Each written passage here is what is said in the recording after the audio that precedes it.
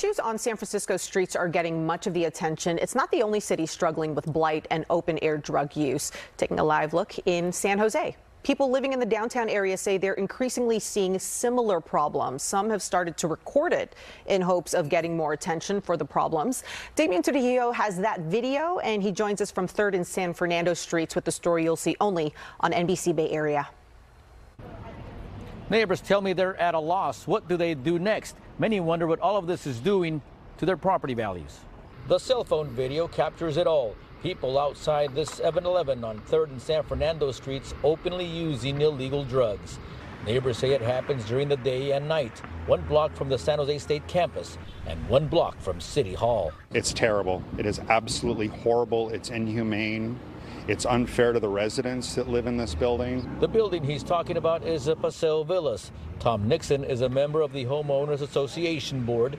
The villas are luxury condos, home to corporate executives and other Silicon Valley professionals. Nixon is also a realtor. It's terrible. What's it done to our values? You know, we want to do an open house. You're going to do an open house, and on a Sunday afternoon, you got 10 people camped out front. People are going to walk by that and go, no, I don't want to take a look at that. That's terrible. Why would I want to live in that situation?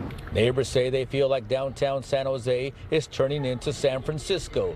A clerk at the 7-Eleven told me he's tired of fighting with the people who hang out in his store and outside of it. The HOA itself often hoses down the sidewalk to the luxury condos. San Jose police tell me they patrol the area often, on foot and in cruisers. Well, I think they should be worried. I think the primary issue at hand isn't necessarily resources or arresting the problem away. It's much bigger than that. Police say it's a constant challenge, and mental health plays a big role. In the last month, police say they've only received 9 calls for service in that area.